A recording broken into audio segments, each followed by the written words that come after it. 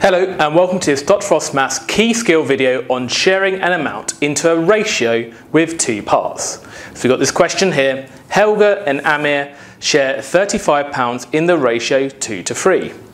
How much does Helga get? Now remember, what a ratio means is the relative size of two things. And what this ratio is saying, if it's the ratio of what Helga gets to what Amir gets, this ratio is saying for each two parts that Helga gets, Amir gets 3 parts.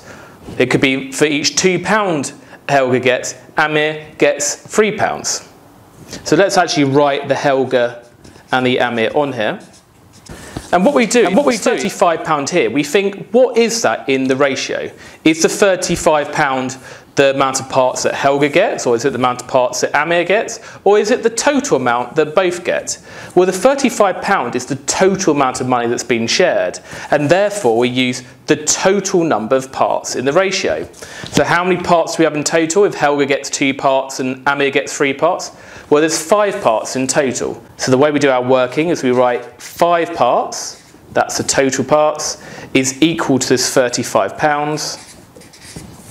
And then from that we could work out what 1 part is worth. So 1 part, well, can you see that 1 part is 5 times less than 5 parts? So we have 5 times less than £35, which is £7.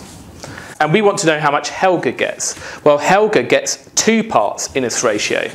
So Helga gets 2 parts. Well, if 1 part is worth £7, 2 parts is 2 times as much, isn't it? So we do 2 times as much. That means Helga gets £14. And that is the final answer.